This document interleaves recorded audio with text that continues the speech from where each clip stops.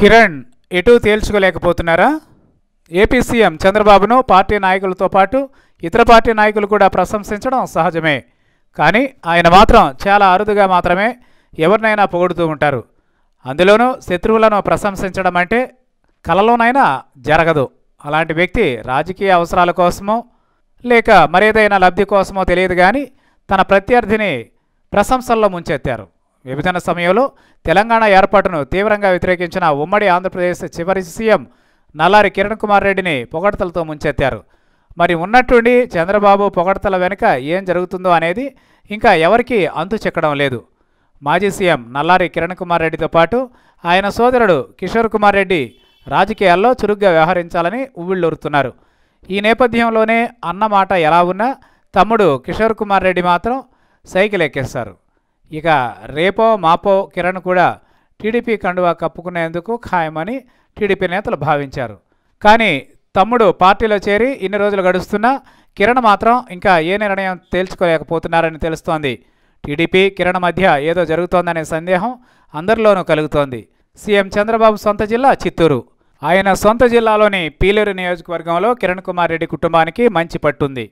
విభజన తర్వాత జై సమాఖ్యాంధ్ర పార్టీ తరఫున కిరణ్ సోదరుడు కిషోర్ కుమార్ రెడ్డి పోటీ చేశారు. అయితే అక్కడి నుంచి వైఎస్ఆర్ కాంగ్రెస్ పార్టీ తరఫున పోటీ చేసిన రామచంద్రారెడ్డి విజయం సాధించారు. తర్వాత నల్లారి ఫ్యామిలీ పాలిటిక్స్కు దూరంగా ఉంటూ వచ్చింది.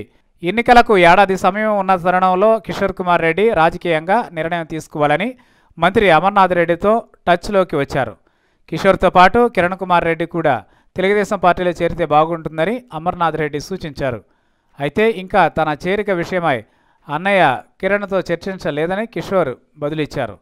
దీంతో బెంగళూరులో ఓ సమావేశం ఏర్పాటు చేశారు. ఇందులో కిరణ్, కిషోర్, మంత్రి అమర్నాథ్ రెడ్డితో పాటు మరో 2 ప్రముఖులు పాల్గొన్నారు. తాను రాజకీయంగా ఇంకెలాంటి నిర్ణయం తీసుకోలేదని ఆ సమావేశంలోనే కిరణ్ చెప్పేశారు. వెళితే తెలుగుదేశంలోకి లేదా మళ్ళీ కాంగ్రెస్ గూటిలోకి చేరాలి అని చెప్పుకొచ్చారు. సోదరుడు కిషోర్ మాత్రం తాను టీడీపీలోనే చేరతానని చెప్పేశారు. కిరణ్తో అమర్నాథ్ రెడ్డి చాలాసేపు చర్చించారు. టీడీపీలో చేరితే పార్టీలో గౌరవప్రదమైన స్థానం ఉంటుందని అమర్నాథ్ రెడ్డి సూచించినట్లు తెలిసింది. కిరణ్ వెనుకడుగు వేయడానికి కారణం కూడా లేకపోలేదని తెలుస్తోంది. అదే మొదటి నుంచి కిరణ్కు చంద్రబాబుకు రాజకీయంగా వైరమే నడిచింది. కిషోర్ చేరికకు చిత్తూరు జిల్లా నుంచి పెద్ద ఎత్తున నల్లారి కుటుంబ అనుచరులు తరలివచ్చారు. వారందరినీ చూసిన చంద్రబాబు మాజీ సీఎం కిరణ్ను ప్రశంసించకుండా ఉండలేకపోయారు. సమైఖ్యాంధ్ర కోసం కిరణ్ బాగా ప్రయత్నం చేశారని, అధిష్టానాన్ని కూడా ఎదిరించారని కొనియాడారు. సహజంగా చంద్రబాబు ఎవరిని ప్రశంసించరు. పైగా చిత్తూరు రాజకీయాల్లో తన చిరకాల ప్రత్యర్థి కిరణ్ని ప్రశంసించారంటే ముందరి కాళ్లకు బంధమేనని పరిశీలకులు వ్యాఖ్యానిస్తున్నారు. బెంగళూరు మీటింగ్ వ్యవహారం చంద్రబాబు దృష్టికి వెళ్లడంతోనే ఆయన ఈ వ్యాఖ్యలు చేశారట. మొత్తానికి ఎవరికి ఎలా గేలం వేయాలో చంద్రబాబుకు ప్రత్యేకంగా చెప్పనక్కర్లేదేమో.